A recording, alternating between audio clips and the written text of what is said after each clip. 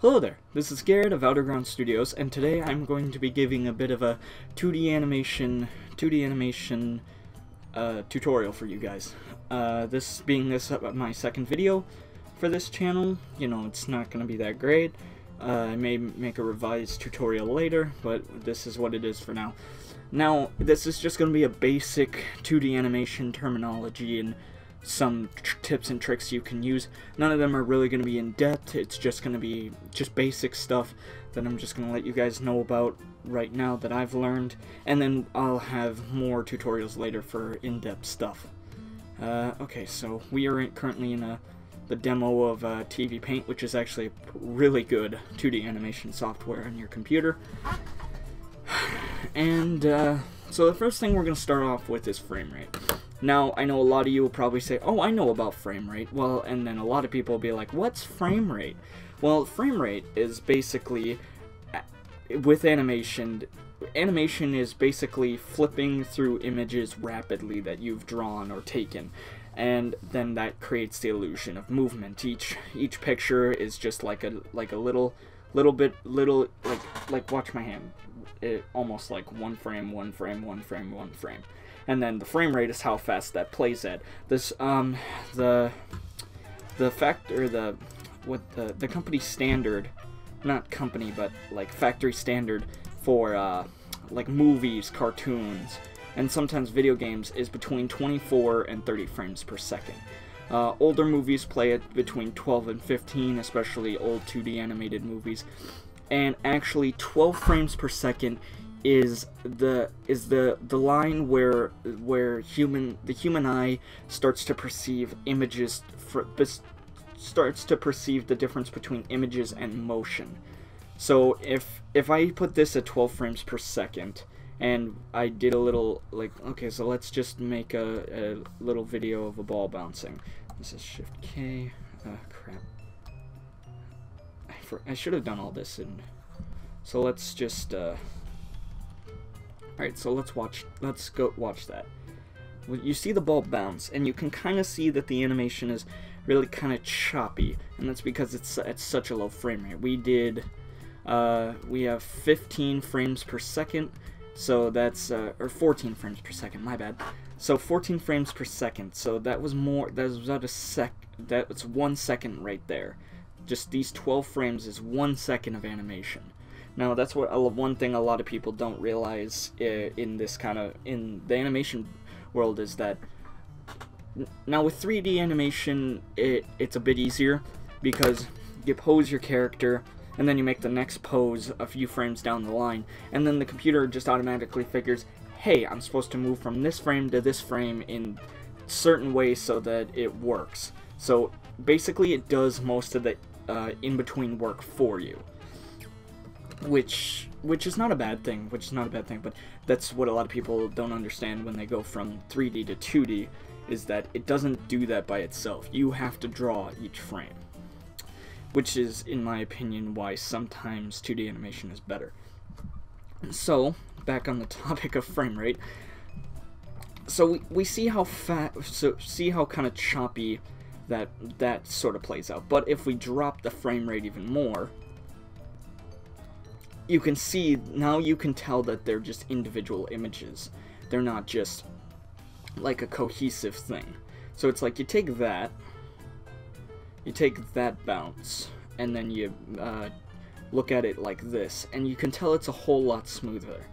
And if we just keep upping the frame rate, so let's hop up to 15, the bounce keeps getting smoother and smoother and smoother. Let's hop up to 24.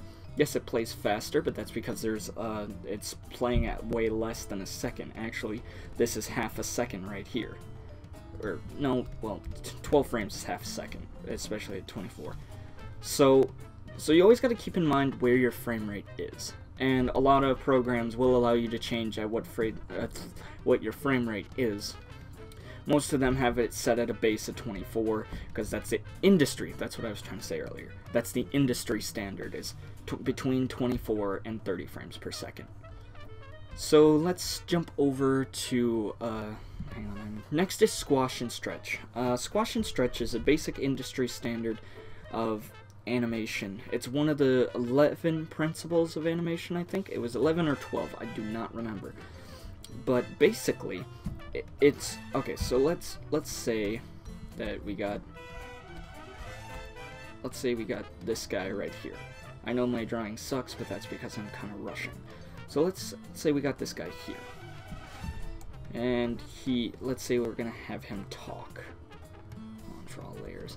So now this is one thing that a lot of traditional animators don't like about anime, is because they don't use squash and stretch. So squash and stretch is basically when this guy talks, like if you look at my jaw moves as I talk, but with one thing a lot of traditional animators don't like I'm reiterating myself, is that anime doesn't have a lot of squash and stretch. It doesn't have those basic fundamentals that most, especially Western animators, have.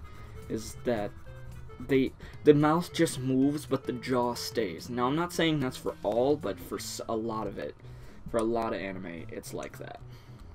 So this guy's jaw needs to come down a wee bit, just as he talks. Otherwise, it's just gonna be, you know, something not really lifelike, I should say. It kind of just looks like, it would just kind of look like the mouth is plastered on there. Now, I'm betting this isn't making much sense since I don't have anything to display. So, let's say, actually, crap, I could have done that. Okay, well, then let's do this again.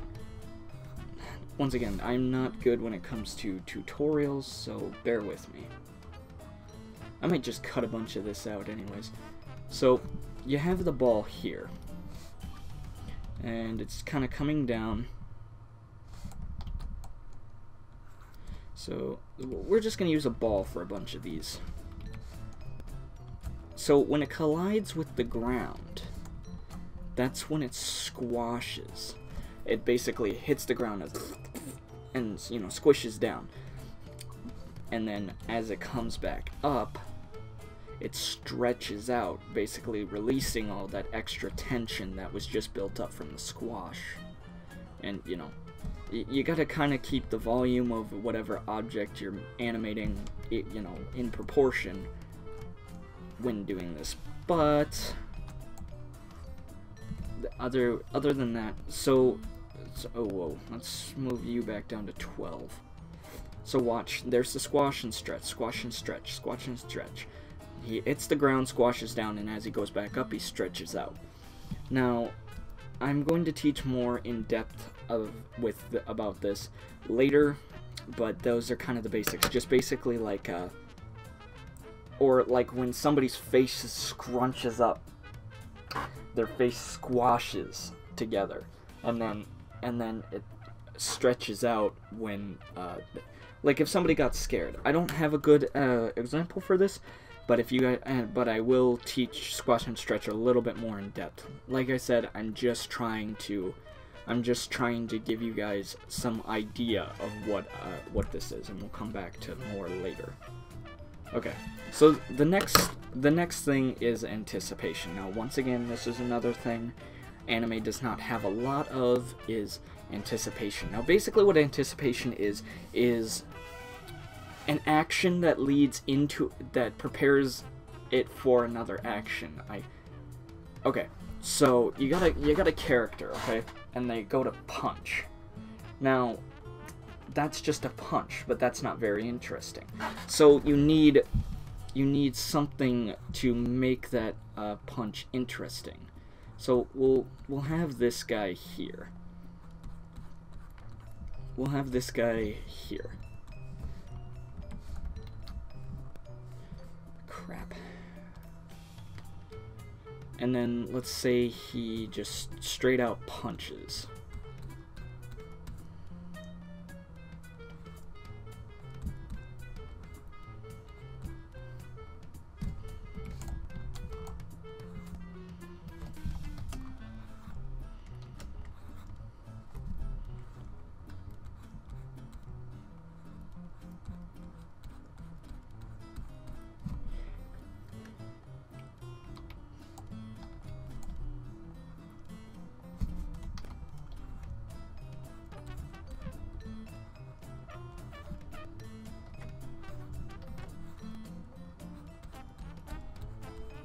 Now let's give that a little test watch. Now see that punch isn't all that interesting because he's just going forward, and once again that's one thing a lot of anime does. Not wrong, because I mean, you know, they're trying to make high budget, really good looking things on a small time window. So some of the things anime does to cut down time and energy are very good for what they're trying to do. But it does make some of the actions look very boring, in my opinion. So, what you do is you take... Wait, no, I don't want that. What am I doing? So, from the beginning, we'll pull out maybe 3 more frames. So what you want him to do is, instead of just straight out punching like that, you want him to draw back. Now, once again, I'm not good at teaching, so, you know, let me know if what I'm saying is too much or I'm getting too convoluted. Okay, so we'll have him draw back.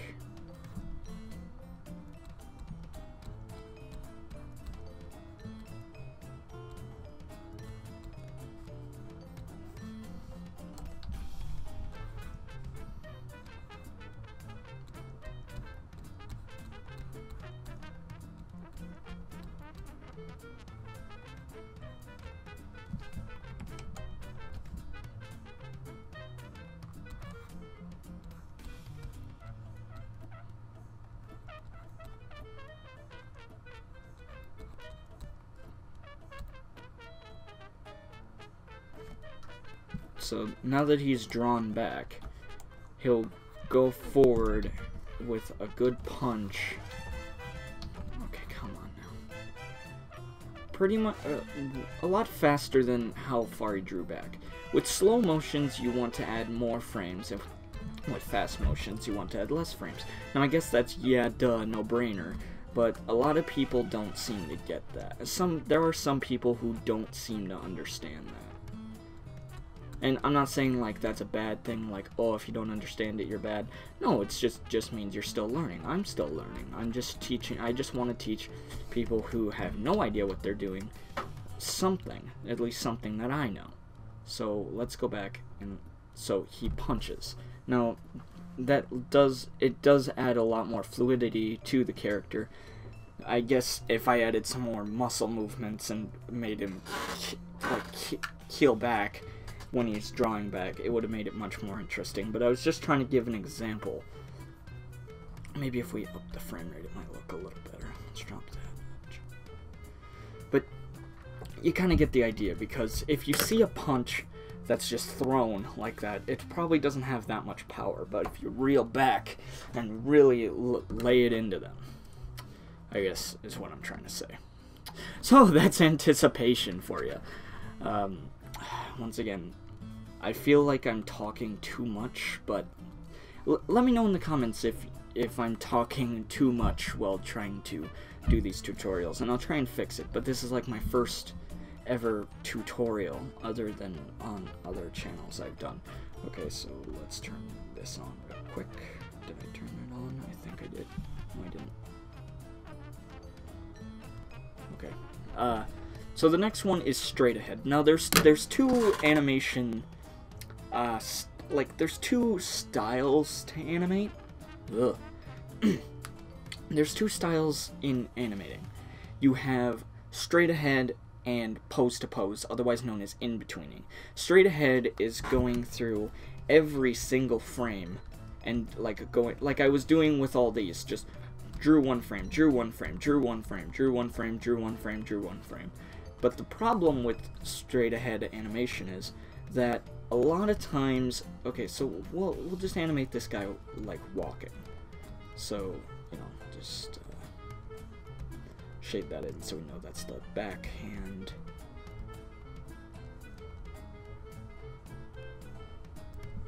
Shade that in, so then we'll just have this guy walk.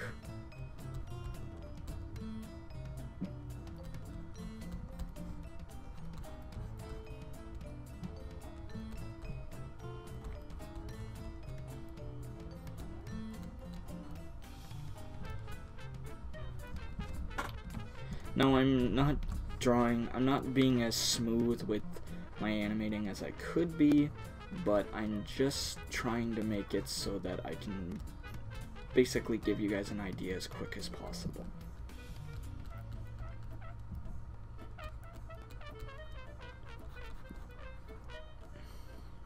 Maybe when I feel more confident about these things, I'll kind of step it up when animating these for tutorials. But, so...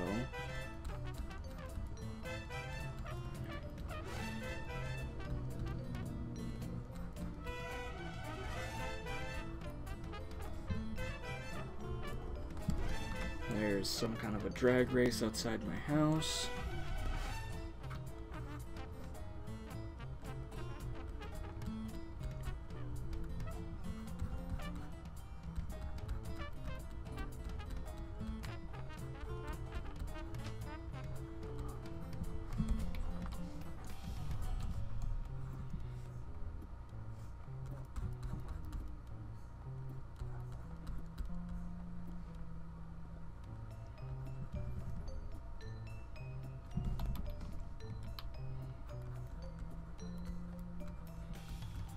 Alright, so we got this guy just in a standard step. Just, he steps. Now, okay, that is a bit too fast. But when you watch, let me just kind of reel through these. When you watch, you notice how his proportions kinda change. One problem with that a lot of people face with straight ahead animation is their characters' proportions and sizes of certain things change, and then when you have what you want to be a character just walking across the screen, it looks like they're walking off into the background. Now that is kind of a cool effect, but that is one problem that a lot of people have, is you take the character and, you know, go all the way through, but then the certain things go off kilter for some reason. And that was a question I had when I was still learning, is why does this keep happening? Why does my character keep changing? Am I just doing something wrong? But no, it's a standard trap that everybody falls into. And I'm not saying straight ahead animation is a bad thing, but it's a thing that you should only use every now and again. And once again, we'll go way more in depth with all of these later on, with each of them having their own video. But I wanted to put something together right away, and so this was just my best idea. Now, the last thing I'm going to teach for this video, seeing as we're already going on 20 minutes, is in-betweening. Now, in-betweening is basically, actually, what I did here. If you remember, I sat there and I started with just the regular punch, but then I put frames in between it to fix the motion. Basically, in-betweening is making one extreme pose, one extreme pose, one extreme pose, and then doing everything in between. Or you have the key poses, and then your secondary actions and your extremes, if I remember my terminology correctly, which I most likely I don't. What is that? What am I doing? So, basically, let's do another walking. So we'll just kind of have this guy strolling along.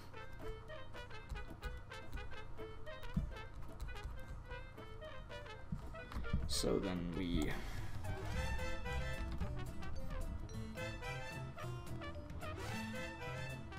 so next we'll have, in the next pose, in the next pose we'll have his foot curled now that he's stepping on it.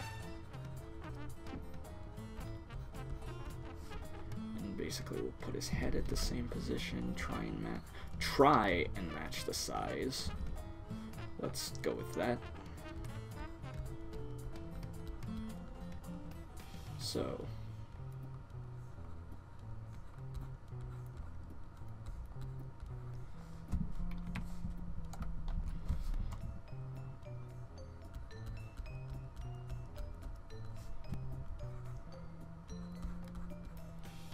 And now this is something, little animation trick that is super duper unknown to a lot of starting animators, and it was unknown to me when I learned. So, but when you do learn it, it makes animating walk cycles so much easier. I remember how much I absolutely hated making a walk cycle, but then I learned this, and I'm like, thank you, because it makes the whole thing much easier. It takes, well, it takes a bit more forethought, because you got to think, okay, how is this gonna go? How's this gonna go? How's this gonna go? Wait. Okay, so his hand would be here. See, and it's kind of hard, and sometimes this isn't the best thing. It all depends on what you're animating and when. Like, what the timing of it's gonna be. Let's do 2 frames in between. Let's, so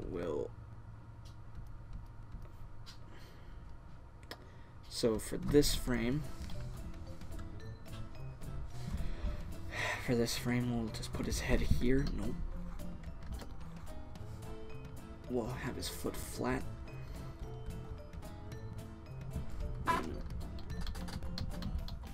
His foot was curled in this frame, right? Yep.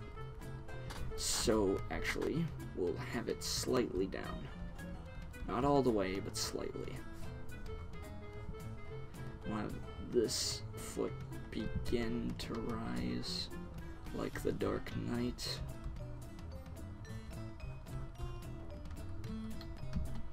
Now, I know I'm, once again, very sloppy work here, but it's just for the sake of the tutorial.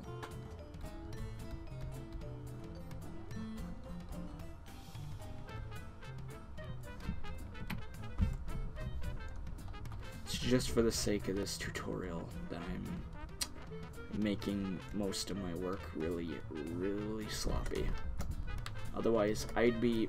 If I was just animating by myself right now, I'd be being very meticulous about, you know, where everything goes and how everything works, and hell, I might have just added even more than just 2 frames in between. I might have added like 5. But for the sake of the tutorial, I have to make some cuts. Budget cuts. Not really budget cuts. So he steps down, and there you go. There you go. And he jumps forward, but see, that's another thing we can fix with a little bit of in-betweening. Oh, uh-oh. When you're using TV Paint, if you have the demo version, always remember to hit Shift-K. Otherwise, you will have two frames on the same page. So let's, so this is a full curl, so let's do half curl.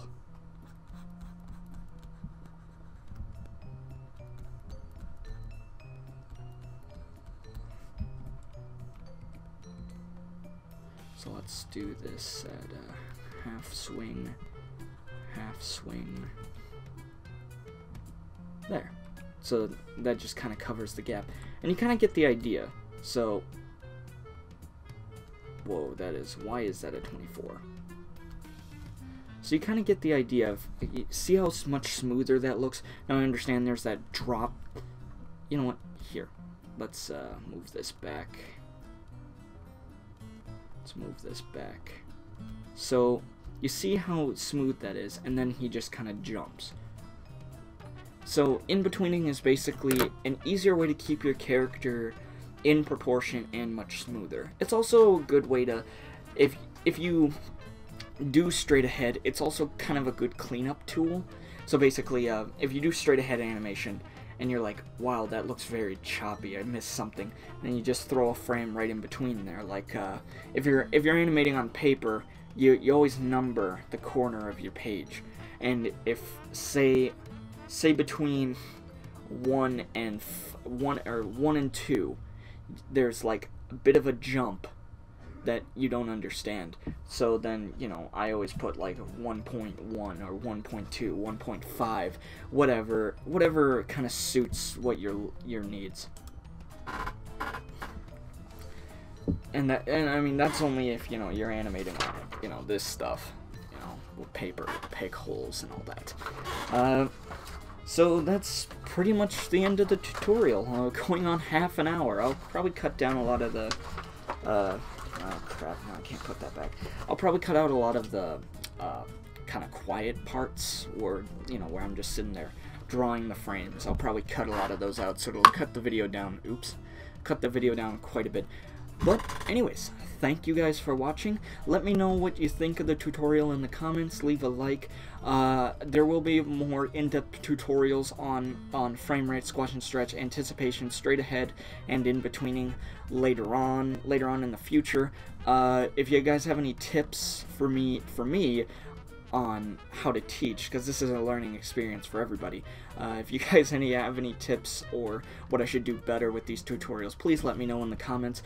But anyways, thank you for watching, and I hope to see you later. Bye!